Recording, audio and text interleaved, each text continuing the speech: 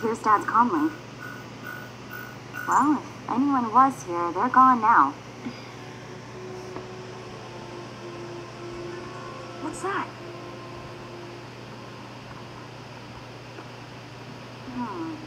Blaze, the de-icing foam. Question? If no one is here, why are we? Where's your spirit of adventure, Blades?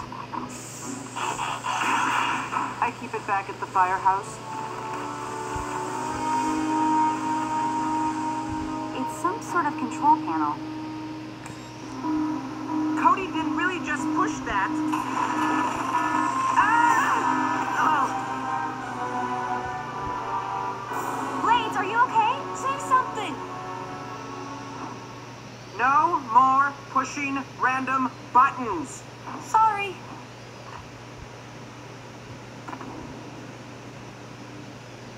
What kind of iceberg is this? It's not an iceberg. It's a ship covered in ice. Let's look around. Excuse me, but exploring ghost ships requires the whole rescue team. And the Navy. And I'd give Optimus a call too.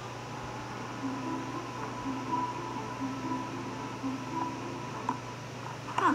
Here's the ship's log. It says we're on the SS Isolde. Cody, call this into Dad. I'll search for any passengers.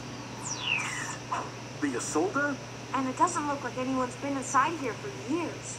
Probably because that freighter was lost in 1966. You know something about it, Dad? The Isolde was used to transport experimental tech to Griffin Rock. So what happened? The captain and crew had to abandon ship after certain cargo became unstable. It says here the captain was Zachary Burns. Great-grandpa? Yep. Never talked about it. Whatever happened on board really spooked him. So finish the search and hightail it off of there.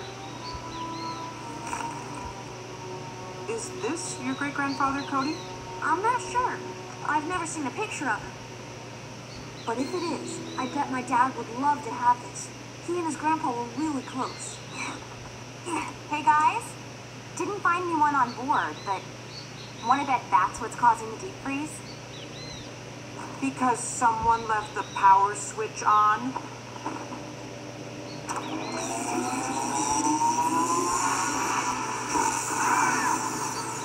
Wait!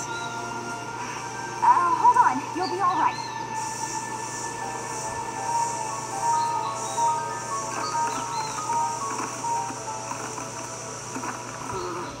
No more pushing random toggle switches either. Can you fly? Trying to stop